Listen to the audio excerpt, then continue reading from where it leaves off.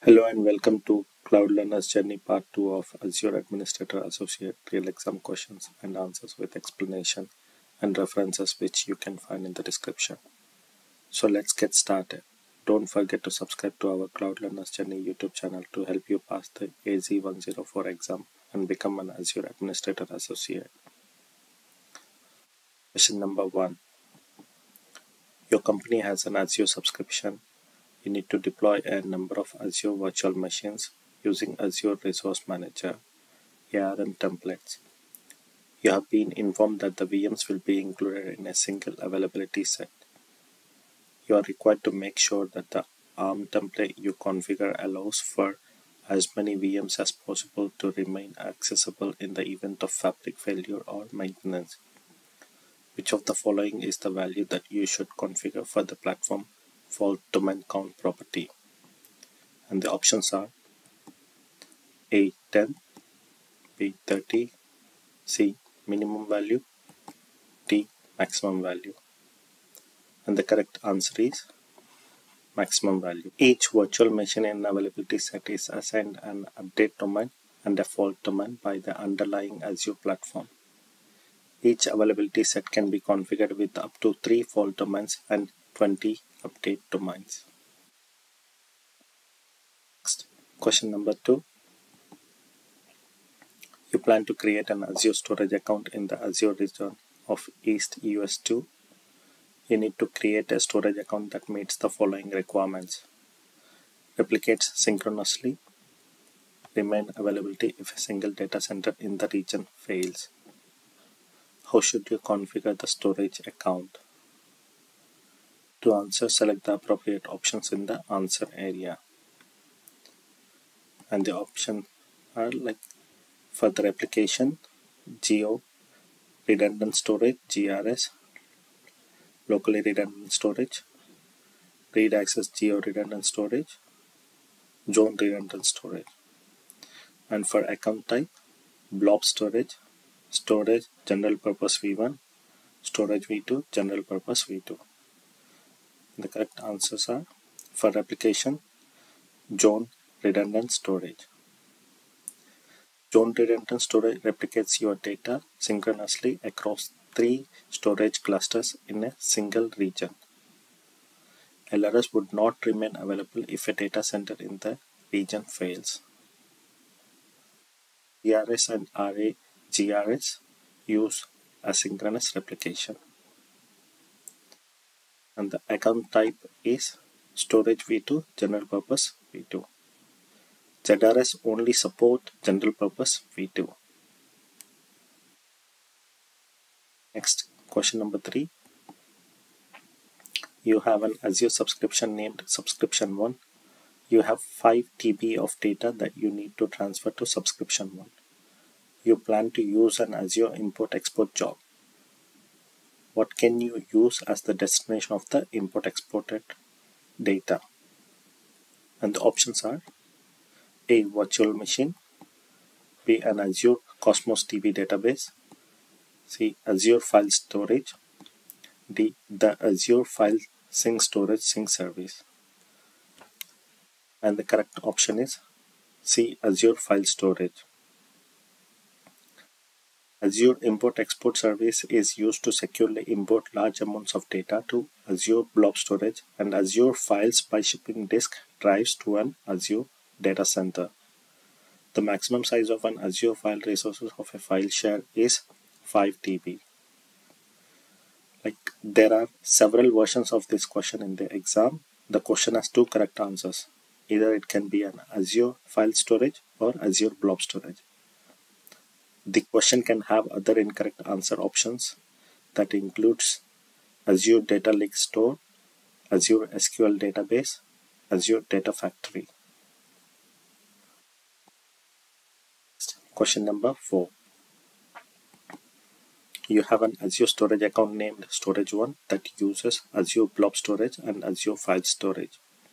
You need to use AZ copy to copy data to the blob storage and file storage in Storage1.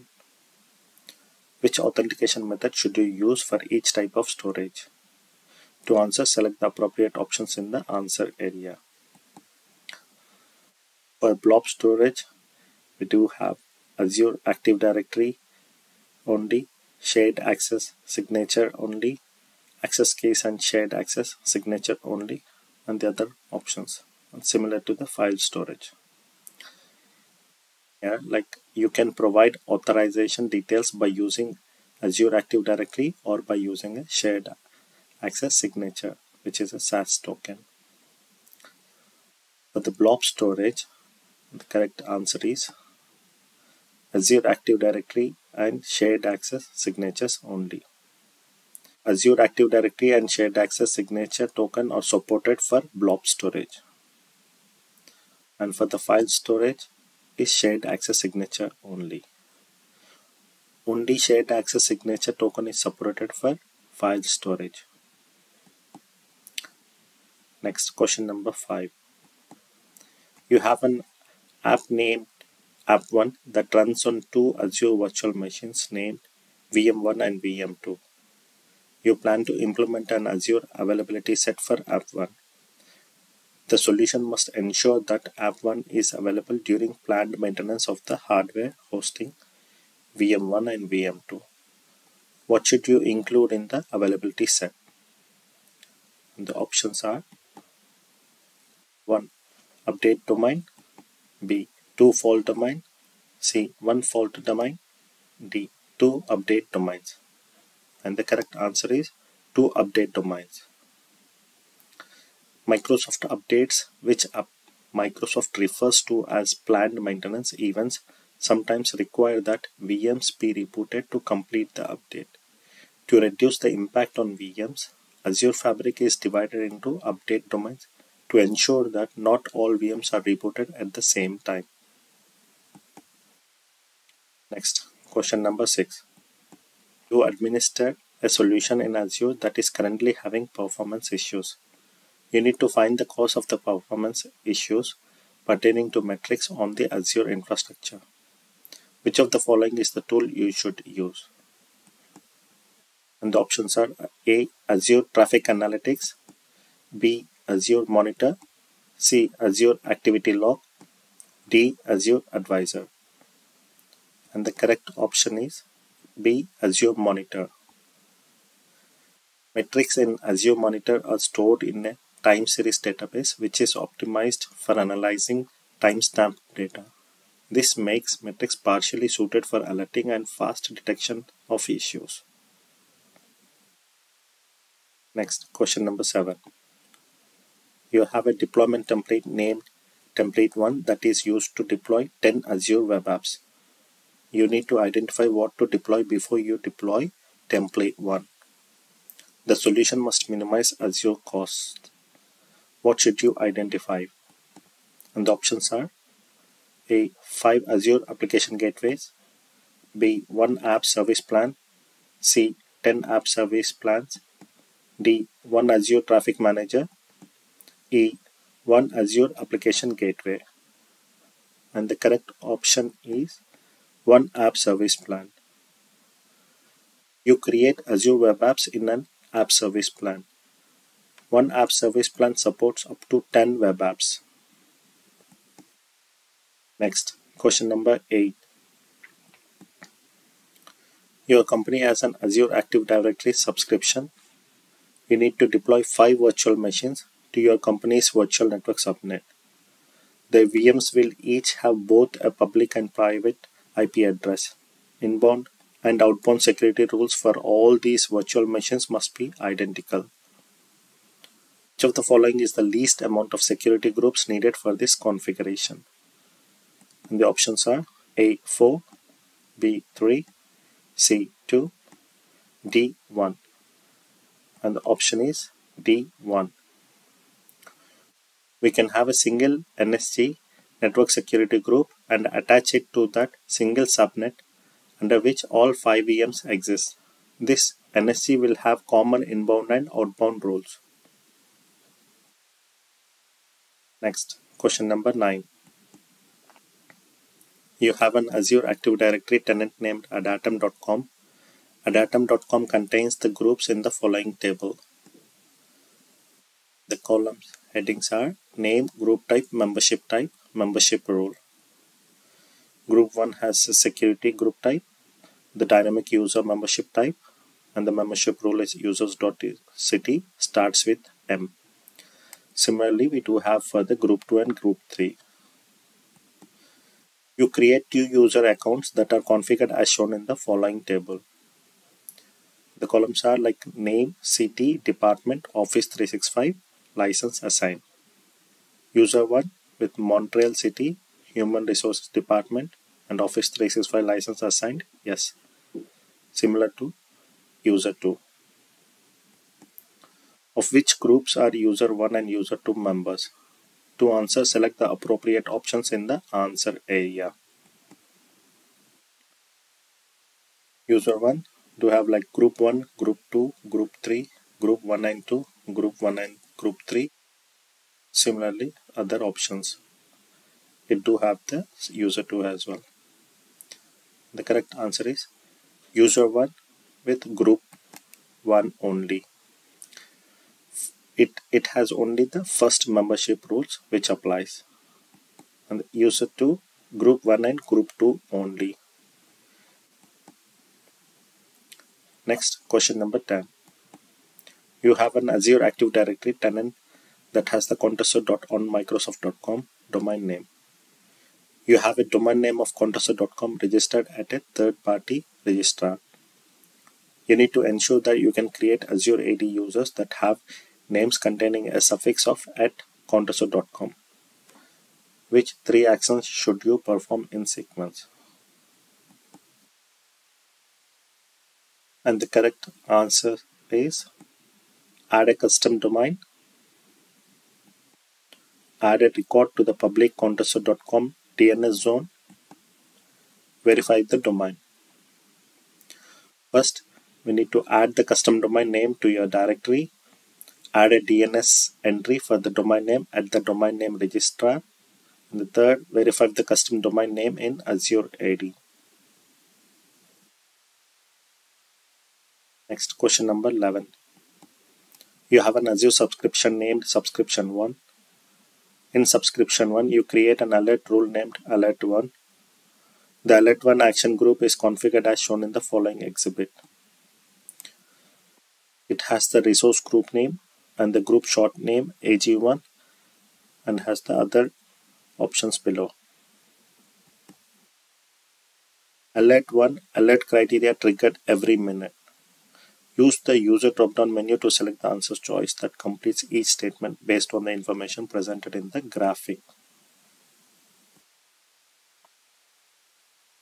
The number of email messages that alert 1 will send in an hour is 60. 1 alert per minute will trigger 1 email per minute. And the number of SMS messages that alert 2 will send in an hour is 12.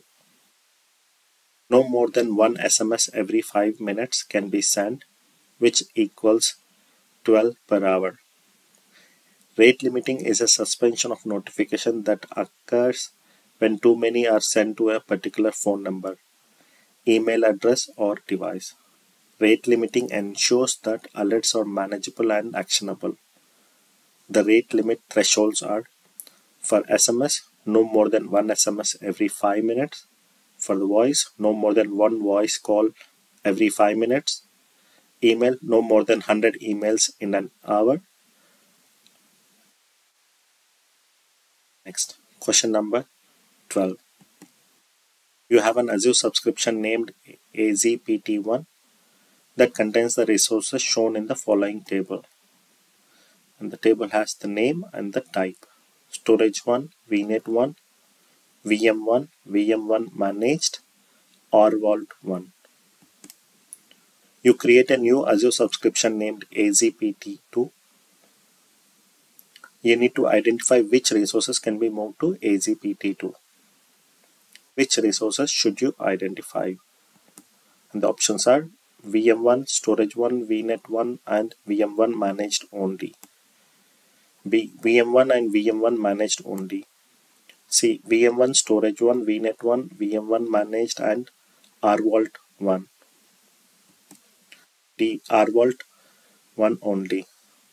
And the correct answer is VM1, Storage 1, VNet 1, VM1 Managed, and RVault 1. All of them. Moving a resource only moves it to a new resource group or subscription. It doesn't change the location of the resource. Next, question number 13. You have an Azure Active Directory tenant named contessa.onmicrosoft.com that contains 100 user accounts. You purchase 10 Azure AD Premium P2 licenses for the tenant. You need to ensure that 10 users can use all the Azure AD Premium features. What should you do? The options are: A. From the license blade of Azure AD, assign a license. B. From the groups blade of each user, invite the users to a group. C. From the Azure AD domain, add an enterprise application. D. From the directory role blade of each user, modify the directory role. And the correct answer is A. From the license blade of Azure AD, assign a license.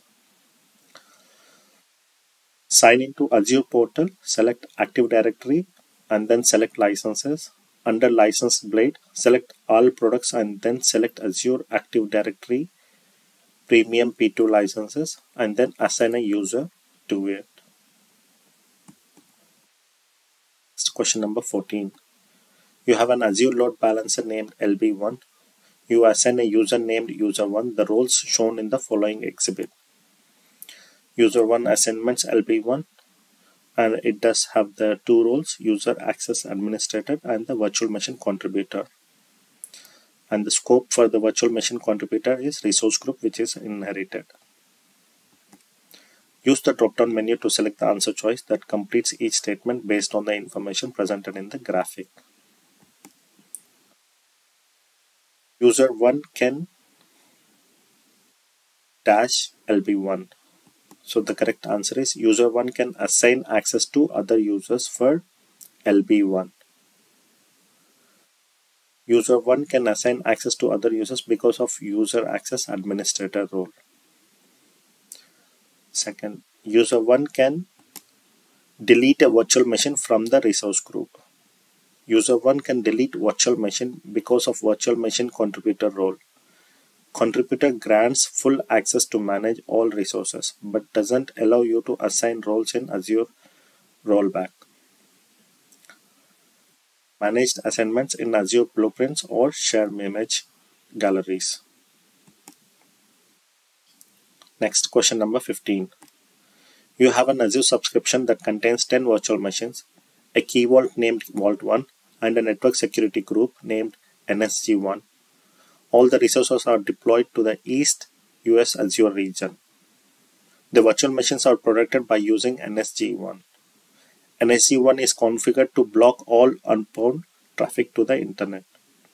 You need to ensure that the virtual machines can access Vault1. The solution must use the principle of least privilege and minimize administrative effort. What should you configure as the destination of the outbound security role for NSG1? And the options are A. An application security group, B. A service tag, C. An IP address range, and the option is A. Service tag. To ensure that the virtual machines can access Vault1 while minimizing administrative effort and using the principle of least privilege, you should configure a service tag as the destination of the outbound security rule for NSG1. Azure Key Vault tag can be used in outbound network security groups. Thank you for watching part 2 of Azure Administrator Associate Real Exam Questions and Answers. We hope you found it informative and helpful. If you liked the video, please like, share and subscribe to our channel and comment for more related topics. We look forward to continuing the journey with you in the next videos. Thank you.